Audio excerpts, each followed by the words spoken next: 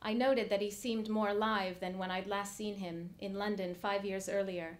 His body now appeared more charged and alert, as though, casualties aside, he really rather preferred life in a war zone. I asked whether it didn't occasionally feel hypocritical to be censorious of a war while at the same time drawn to its energies. Still chewing, Alistair nodded and said, yes, it's true. There's something thrilling, addictive even, about the idea that you're living every moment only half a step ahead of death.